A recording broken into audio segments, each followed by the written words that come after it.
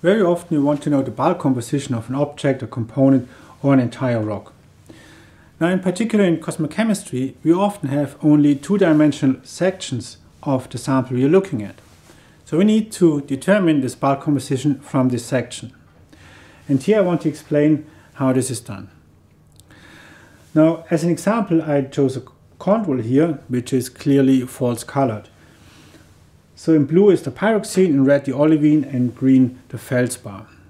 I will mainly use the colors, it's a little more straightforward. Now what we know about this chondrule is the element composition of the various components. So say for example the silicon composition of blue, red and of green. In addition, of course, we can easily count the pixels of each color, so how many pixels in blue, red and green. And from this we can calculate a modal abundance. So what's the modal abundance of blue, red and green?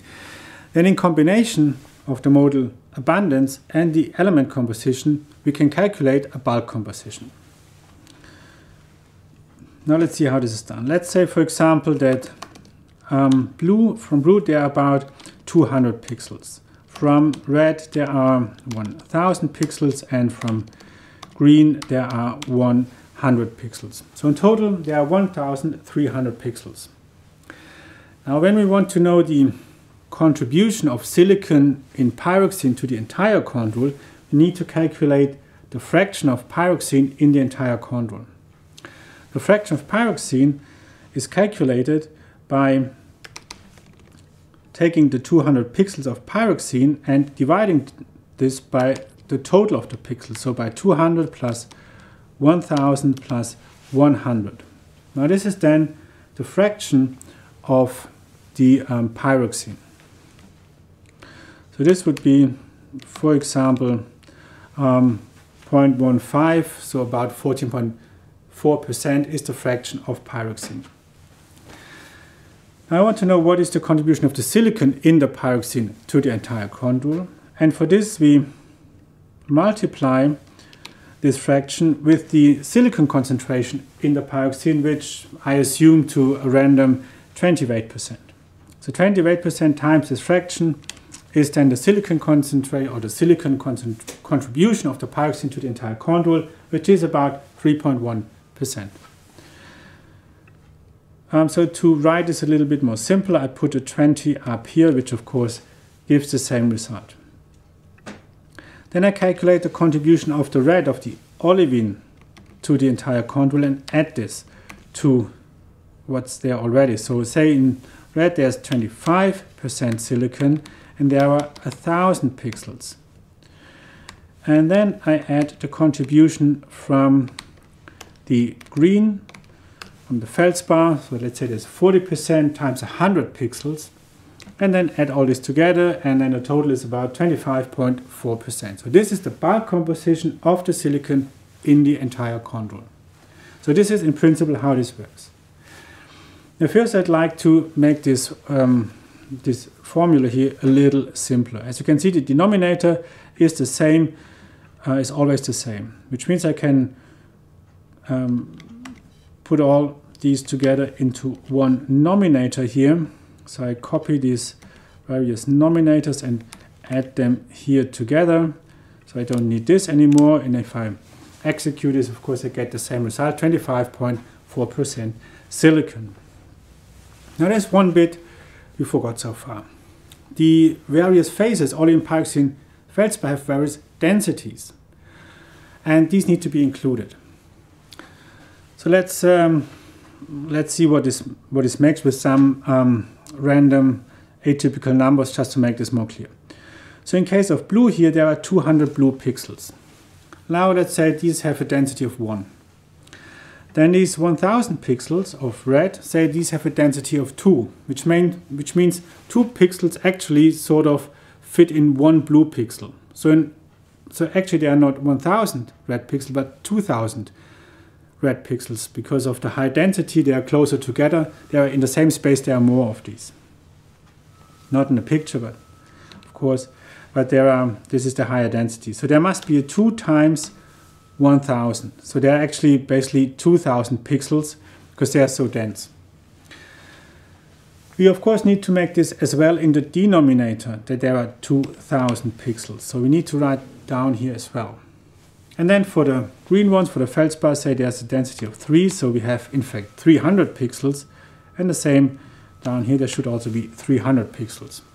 And the same is actually true for the blue pixels. There's not 200, but 1 times 200, and the same down here.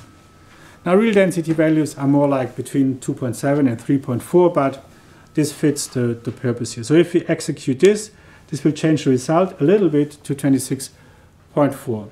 And this is what's called a density correction. So this is actually now a modal recombination calculation including density correction.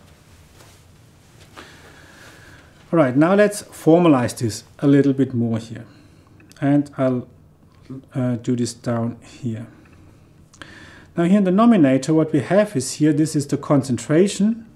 I put in here concentration of blue of the first phase times the density of the first phase times the pixel, and the pixel is the modal abundance, which is usually a capital X. So, so down here is then X1. And this plus, and then there's C2 times D2 times X2, plus, and so on. And in the denominator, there's here the density times X. So there's then basically D1 times X1 plus D2 times X2, and so on. And I want to formalize this in the last step into, this is basically nothing else than a sum, because we sum these multiplication terms here. So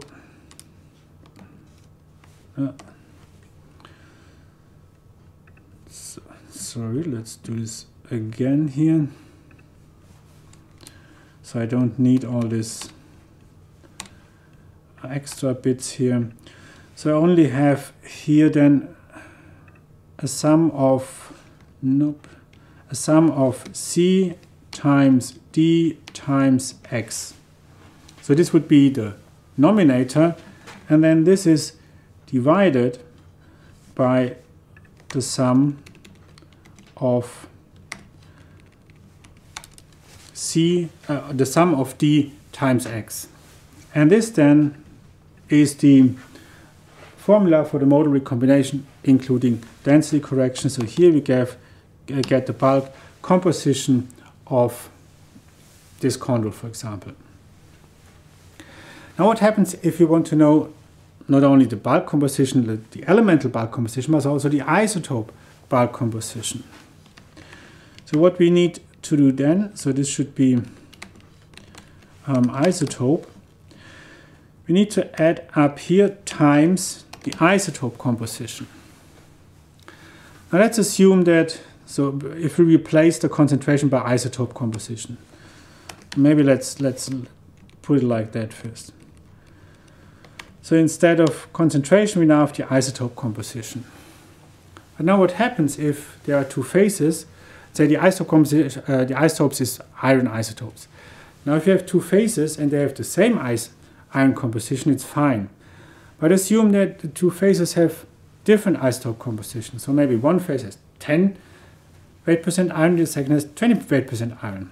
Then of course the phase with 20 weight% iron will contribute more to the isotope composition than the one with 10%. In particular, twice as much. So we need to, in the same way as we did the density correction, we now need to make basically a concentration correction. And it's quite similar. We multiply with the concentration in the numerator and by the concentration now also in the denominator. And then we have the modal recombination formula including density and concentration correction for isotopes. And these are now then the two formulas we need to calculate bulk compositions of components, objects, entire sections or whatsoever in 2D. And this is the modal recombination.